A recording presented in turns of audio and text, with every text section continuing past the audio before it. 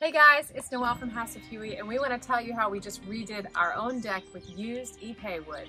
We got a quote to do it for about $40,000, and we were able to accomplish it with just 4. You heard me, 4. We want to tell you about our process and how we got this done so you can do it yourself. So come along so you can see how we did it.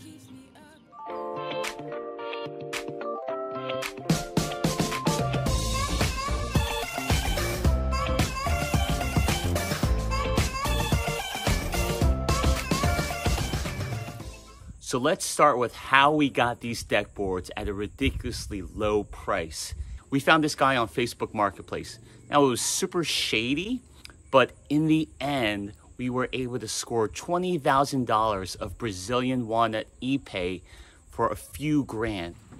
We spent a whole day in the snow hauling this material into a U-Haul truck. If you haven't watched that video yet, check it out here. The reason we knew that this material would work is because this is IPE, which is known as ironwood. It's a very fine-grained wood. It's also known as Brazilian walnut, and it has not many splinters. It's very, very fine, and it lasts for up to 100 years. And this was installed previously at a country club, and the way that it came already had this sort of gray patina. You don't have to finish it. So we knew that would work, and we just liked the way this looked already sort of weathered and patinaed over time. So we're just going to leave it as it was and let it patina more, and it should last our lifetimes.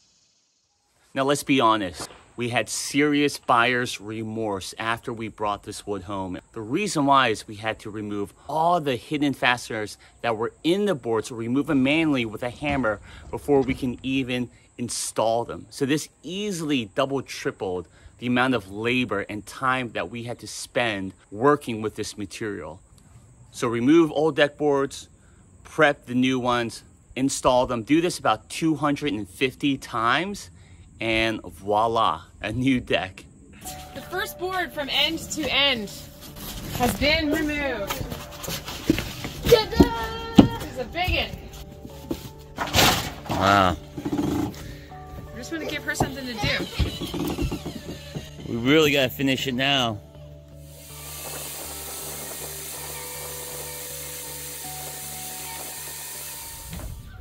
We completed a 13-foot rip on the table saw with ironwood, which is not the funnest thing to do, but we did it. We trimmed off the groove side of this board because it's going to be exposed, and we didn't have any edge boards. So now we face nailed this last guy. This is how we straighten a bowed board. And try to get an early morning workout with it too. It's called calf day. I need to get my drill right there. Okay. Yeah. Ready, set, go. Right. Nice. It's just a parkour. So you get the best calves. I feel like I should be doing that part. You do have stronger legs than me. I have much stronger legs. Comment down below who's got the better legs. You don't even need to comment. I get it. Right? Is it in? Keep going, do another one. Yeah. Camo lock to the rescue, even in tight spaces. Look at that.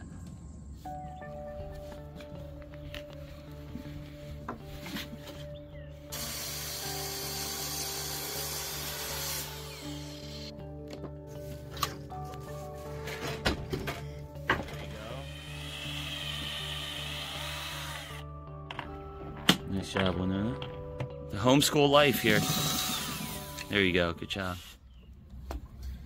Joist tape. You need this stuff.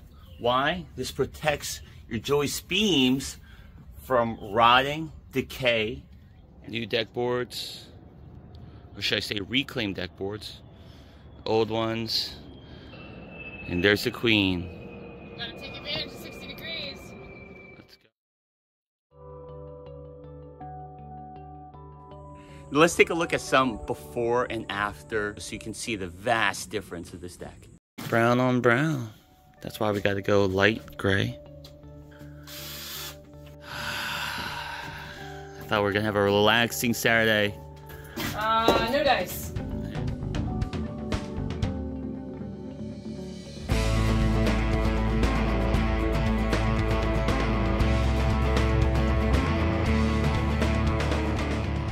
This is our little sitting area. We enjoy it back here. We can kind of connect with the people in the hot tub. You can have a seat, hang out with your friends from here, from there. It's a chill time.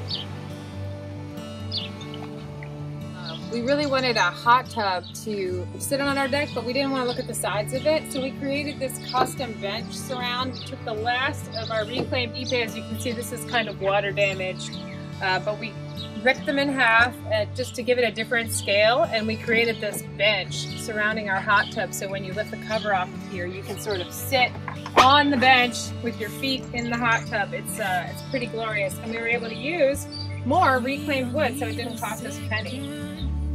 There was always a strange small area that we didn't know quite how to deal with, and with the railing it was just a little tight. Nobody wanted to be back here, so opening this up and removing the railing and creating sort of a cascade where we have this bench that just opens it up to the hillside makes it feel like this expansive landscape and gives us just one more space for people to gather and kind of, you know, come through together to hang out, right, Pepper? Pepper says yes, she likes it. The next stage of our outdoor oasis project is to add a railing onto this amazing deck. So as you can see, we've already started setting the posts. So follow along. Our upcoming videos will take you through the process of how we install the cable railing. Feel free to shoot us your questions. We want to know what you think about this project and our progress. We'd love to hear about your own renovation projects you're doing at your place, or if you just have any thoughts or comments, feel free to leave them below.